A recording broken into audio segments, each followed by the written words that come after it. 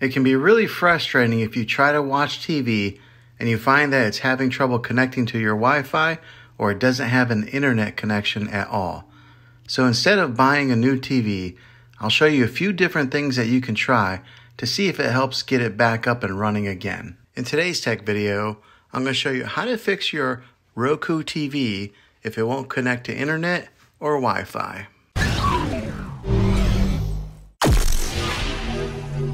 Okay, so you're going to be going to this home screen right here. This is the first thing that you see whenever you fire up your Roku. And I'm going to show you a sequence of events that you got to go through in order to get it restarted and going again.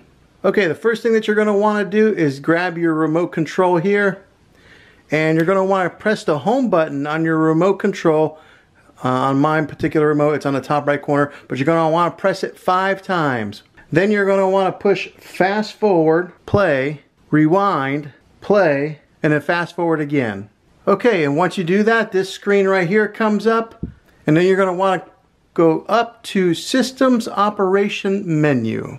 Next, after this menu comes up here, you're going to want to go up to the Network menu, and then you're going to want to go up to Disable Network Pings. Alright, after you select it, you'll see that it turns to Enable Network Pings.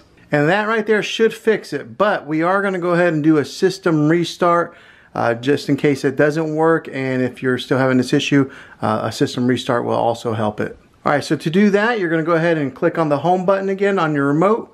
You're going to go right there to the home screen, and you're going to go down to the settings menu. Alright, out there on settings, go ahead and press settings, and you're going to want to go down to system. Then go down to system restart. And then you'll click over to restart and select that. And when you do that, it automatically starts restarting. Okay, well hopefully this fixed your problem. If it did, go ahead and throw a thumbs up on this video. Go ahead and subscribe to my channel. I make tech videos all the time, and I'd love to have you back in the next one. Take care.